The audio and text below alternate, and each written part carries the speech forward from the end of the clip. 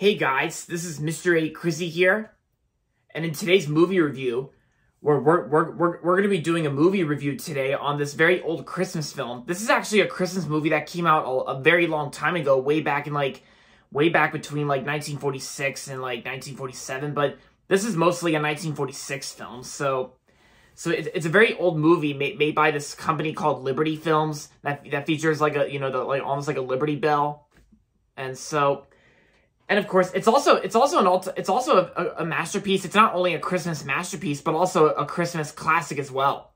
I know my mom doesn't. My mom doesn't really like this movie, but I mean, I respect her thoughts and opinions on this film, but I don't really care what anyone says. I think this movie is an all-time classic to watch on Christmas, and even NBC also airs this movie every single year when Christmas comes. And so the 1946 movie I'm going to be reviewing today is going to be on It's a Wonderful Life. It's a Wonderful Life is a Christmas movie, and it's a Christmas movie starring James Stewart.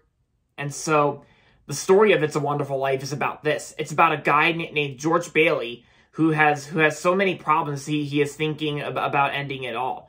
And it's Christmas.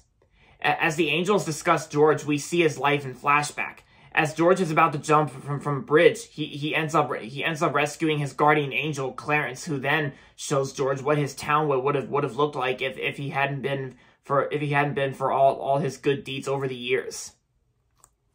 And of course, we all know the line from It's a Wonderful Life. Every time a bell rings, an angel gets his wings. Yep. So that's the story of It's a Wonderful Life. So what do I think of it?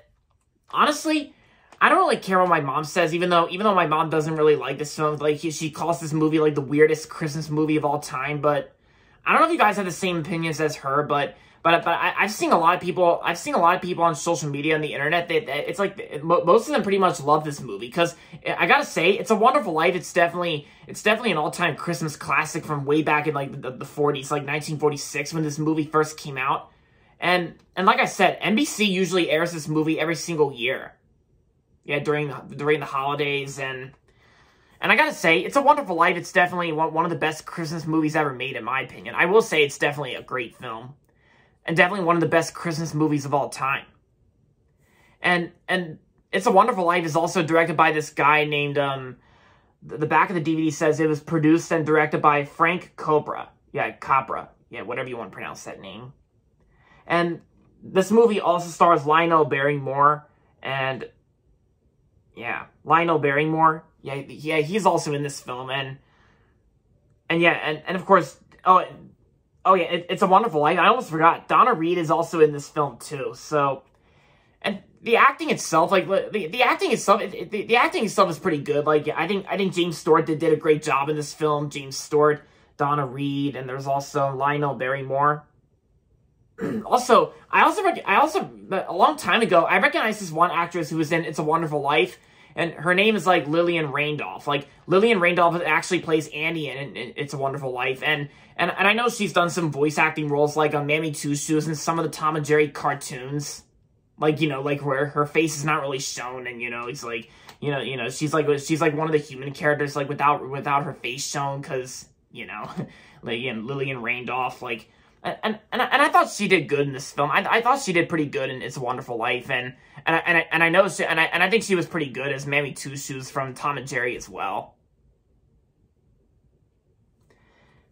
And of course, this DVD was also released by Paramount. Paramount actually releases film on DVD. The DVD I own is from Paramount.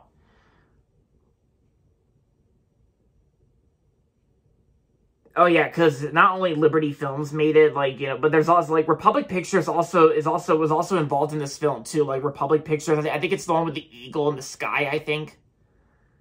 Yeah.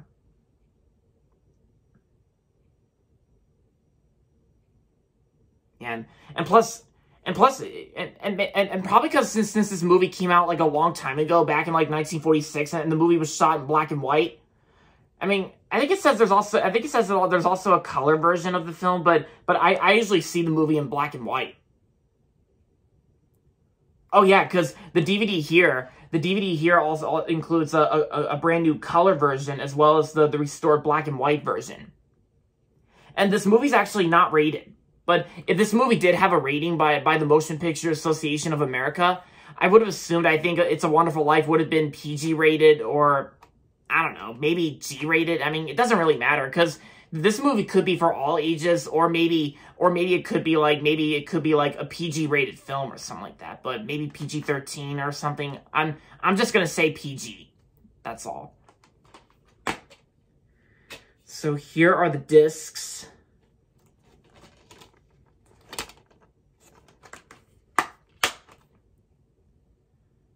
This DVD also includes a documentary, which is like a little behind the scenes documentary about the making of It's a Wonderful Life.